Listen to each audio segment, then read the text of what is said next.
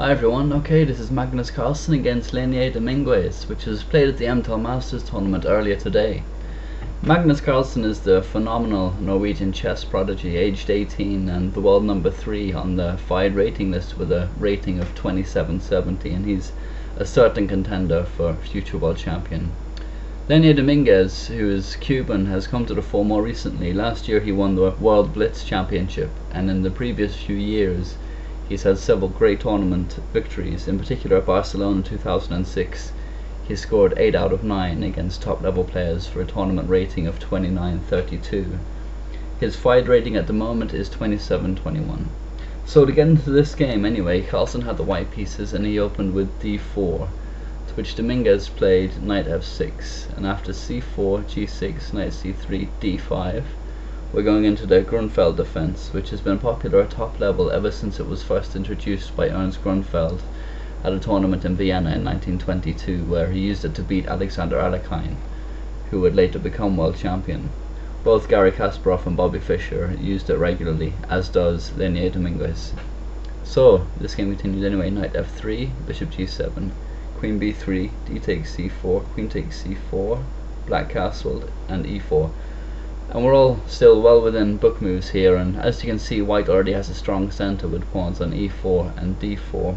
But other than that, black has no major problems or weaknesses. So here Dominguez played knight c6, which is not the most common move here.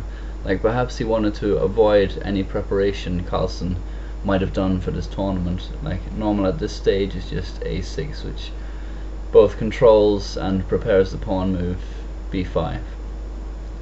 So knight c6 and then bishop e2, which is typical of Carlsen's style, choosing the non-forceful continuation.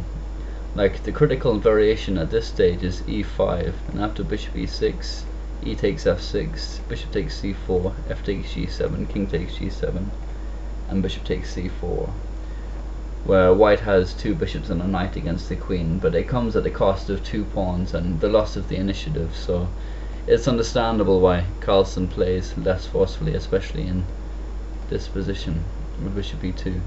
So then it came e5 and d5, which is the best way to fight for an advantage. Like, weaker would have been either knight takes e5, because then knight takes d4, or d takes e5 and knight g4. It's pretty harmless, and doesn't secure an edge for white. So d5 is definitely the best way. And Dominguez played knight d4, which is an interesting continuation.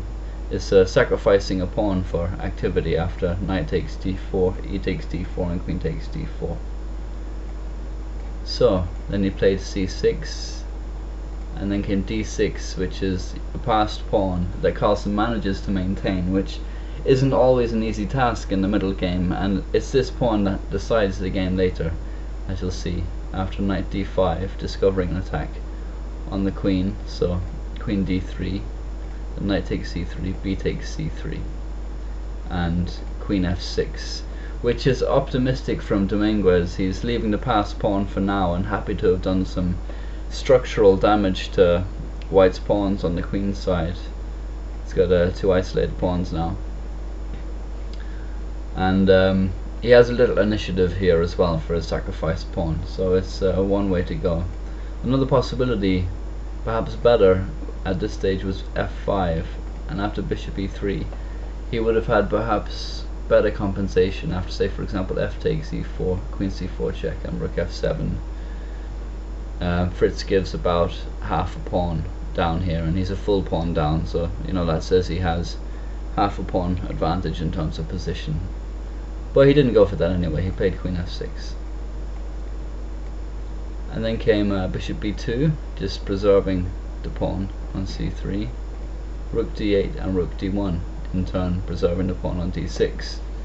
And Dominguez was spending a fair amount of time thinking at this stage, and he was perhaps regretting both his pawn sack and the fact that he'd allowed the passed pawn on d6 to be created. He tried queen e6 here, threatening the a pawn, and Carlsen was happy to let it fall and simply played f4. So Dominguez took that pawn, and now there's material equality, but white still has the edge due to the passed pawn on d6. And black now has one as well, of course, on a7, but it's yet to move and thus nowhere near as dangerous as white's pass pawn.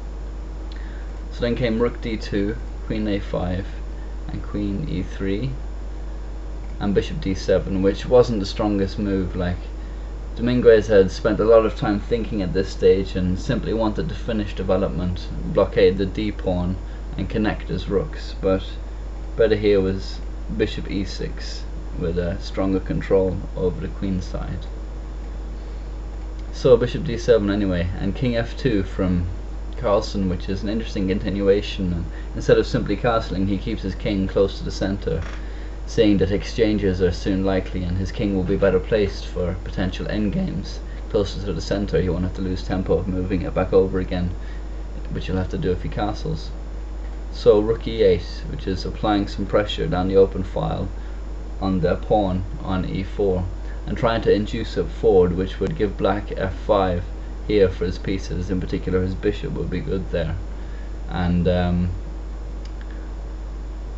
yeah, so that's what he's trying there. And then rook a1, so threatening the queen, queen d8, and c4, which induces the exchange of white's bad bishop here on b2 for black's good bishop on g7, and slightly weakens the king's position.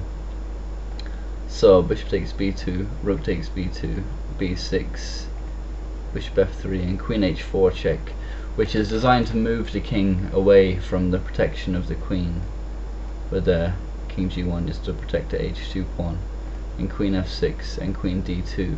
Like, one of the reasons that Dominguez played that is if Carlsen plays e5 now, then queen takes d6 is possible, because the king is no longer protecting the queen.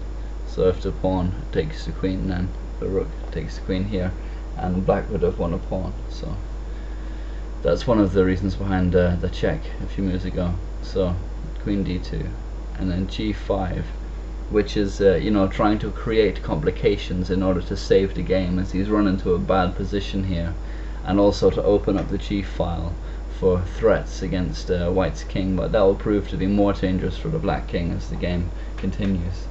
So then came g3, g takes f4, g takes f4,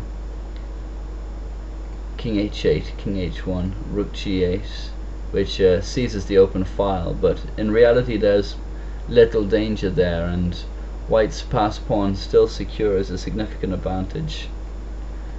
An interesting alternative at this point was a5, and after rook g1, rook a b8, e5, rook takes e5, and after f takes e5, queen takes f3 check, queen g2, queen takes g2, king takes g2, where black would have a pawn for the exchange and reasonable queenside counterplay.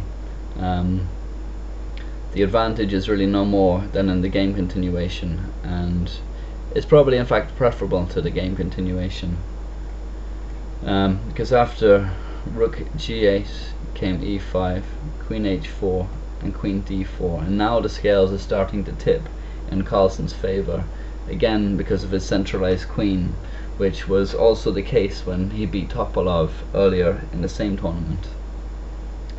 So then came rook g7 and rook g2, which is the most solid response from Carlsen. Okay, I'm going to have to do this video in two parts, so that's the end of part 1.